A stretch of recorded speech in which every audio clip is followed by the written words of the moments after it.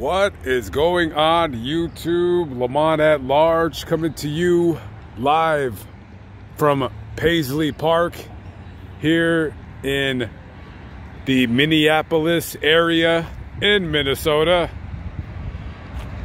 So this is the final resting place of the man, the legend, one name only, and that is of course Prince. I just took the tour. There's two tours here available.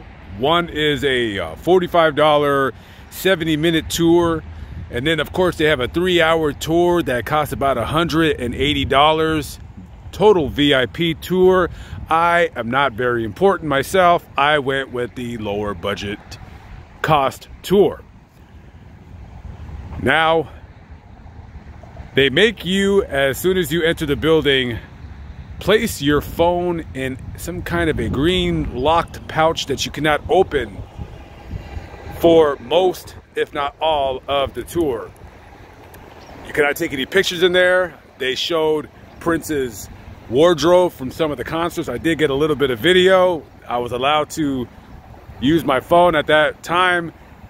You'll see Prince's motorcycle from the movie Purple Rain. There was 3 different motorcycles that was used in that movie. Fun fact, it was an automatic motorcycle. I don't know if he knew how to ride a manual or not. And then, of course, that was inside of a stage where you would sometimes do concerts with fans or people, or jam sessions or what have you. So I called ahead and I said, hey, listen, can I see like his remains or the urn in which he's in for the VIP package? They said no. So there is a couple pictures online of his urn, of where his ashes are kept.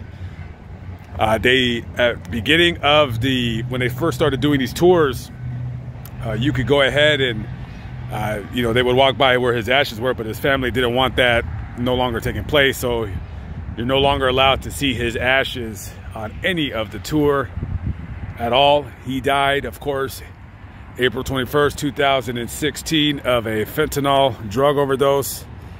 He had actually overdosed, I believe, 1 week prior to his overdose. So there is some speculation on if it was accidental or not. Now, I will say this, and what I'm going to say right now is going to make some Prince fans' ears burn. I was not a Prince fan in terms of his music. I was not. I'm sorry. That kind of music, funk, jam music, whatever you want to call it, not my thing. However, that is not to take away from the legend. This man was an ultimate musical genius. And I will say this, in my opinion, because I'm a big fan of rock and roll, he might be in my top 10 greatest guitar players of all time. He was a musical genius, a musical prodigy. He played every instrument. I did not know that he played the drums, and he did. He played a lot of instruments on his own albums, and very, very popular. I mean, he's almost cultish, to say the least. Kind of learned a couple interesting things about him, and I'm glad I went on the tour. I wish I could show you guys where his remains are, but I can't get to that room. No matter how many times I tried to hide behind the velvet colored couch as they would go from room to room, the tour guy would often catch me trying to lurk behind in the shadows to go into the areas of the place that you're not supposed to be at. And she would tell me, Lamont, come along, I see you trying to hide right there because you want to go into the other room, but it's off limits to the public. Anyway, somewhere in this building is Prince's ashes, guys. So if you ever make it to the Minneapolis area, no offense to anybody from this city, a lot of areas you want to avoid right now. But this place, definitely not one of them. If you are a fan of Prince, even if you're not a fan of Prince, you're just a casual fan, come down and do the hour tour. It's really cool. If you're a fan of guitars, I love guitars. He got some of his guitars on display right there, some of his outfits. I was surprised how small he was. I did not know that.